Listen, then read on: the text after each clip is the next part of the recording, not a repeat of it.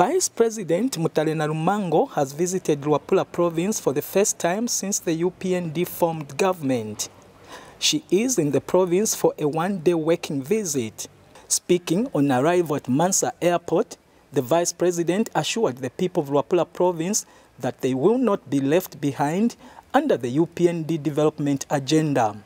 We didn't want change for selfish reasons. We didn't want change for us to become rich. We wanted change for Zambia to become rich. We wanted change so that the livelihoods of our people can change and align with the endowment of natural resources that God has given to this nation. Mrs. Nalumango also took time to explain various government policies aimed at improving the economy.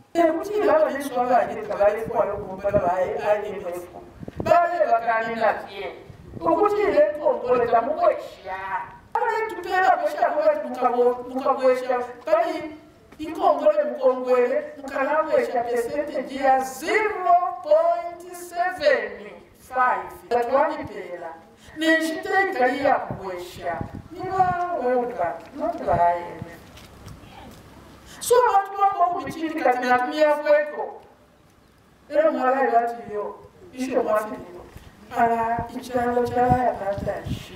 And Luapula Province Minister Derek Chiyuni has thanked the government for ensuring that farmers who sold maize to the Food Reserve Agents (FRA) are paid.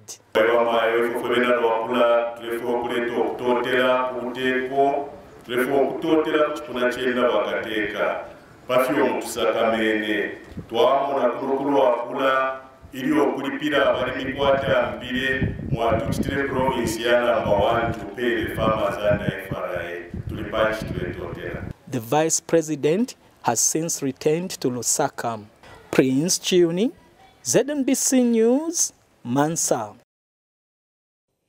Thank you so much for watching. Don't forget to like, leave a comment and subscribe.